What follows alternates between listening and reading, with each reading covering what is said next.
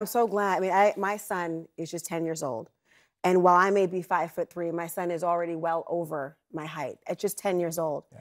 And you speak to me very personally in the idea of what it's like when you have to figure out how the world is going to see your child.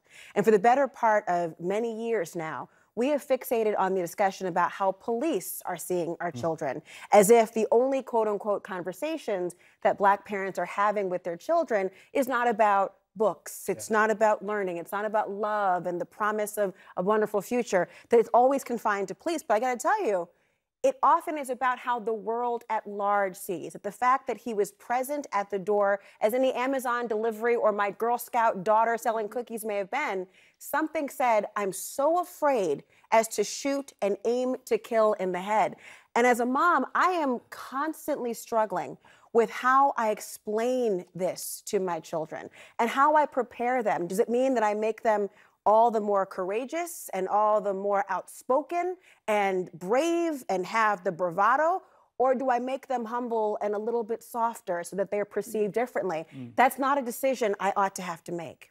And, you know, one thing that I immediately think about is, look, as reporters, we're oftentimes in the field. We actually have to go knock on the doors of a lot of these places, and places that sometimes don't have a lot of Black people. So I am stepping up onto this front porch, I'm doing my job, but I know that I stand out, that I could be perceived as a threat. So I can tell you, whenever I ring a doorbell, just to take an extra precaution, I step almost all the way off the porch. I look to my left and right, just in case someone comes to the door in the manner that we saw here, because sometimes, as we saw in this case, there are no words. There is no time for discussion. There is no opportunity, as we have to do sometimes, to make someone feel comfortable through conversation, especially as reporters. And I think when I look at this case, obviously this is one that I followed closely professionally, but you know, it's sometimes you have to take that reporter hat off when I examine kind of the scenario that this teenager was put in. Omar, we watched you get arrested on television for say. doing nothing besides being present at a scene as a reporter. Well, I think you had a visible media pass, if I'm not mistaken. And there were other reporters there. But you were singled out. Well, and that I think is a good example. And I'll take my reporter hat off for a second here to talk about that and to say that, you know, when it's happening to you in the moment, you're just trying to get through the moment because you don't know what slight move is going to trigger some reaction, some internalization that these officers or whoever might have had, or community member may have had. And it wasn't until after I get back, one of our colleagues, Josh Campbell, he's a white reporter, he was nearby and he said, you know, I just talked to the cops, told them who I was, they let me go about my business. And in that moment, those are moments that you cannot really put into words because it's been laid out for you in a sense. So what is the solution? Where do we go from here, Eric?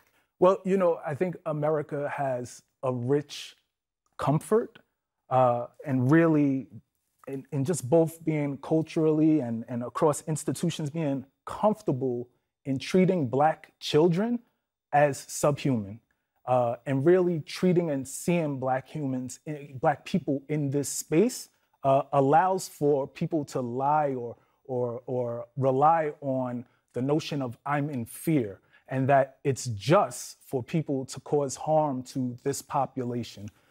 We were mentioning the height or the age of adulthood when you look at Black boys and girls. As early as 13 years old, that's when American society starts to look at Black children as adults.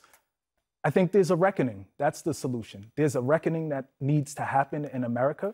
And I believe the teams that I'm part of, the teams of other grassroots organizations, really pushing legislation, changing policy, changing how the landscape has been built to fundamentally shift and undo the legacy of white supremacy. That's what we're seeing. All right. Eric Cumberbatch, Omar Jimenez, Laura Coates, thank you for having that real, raw conversation that is so needed. We appreciate it.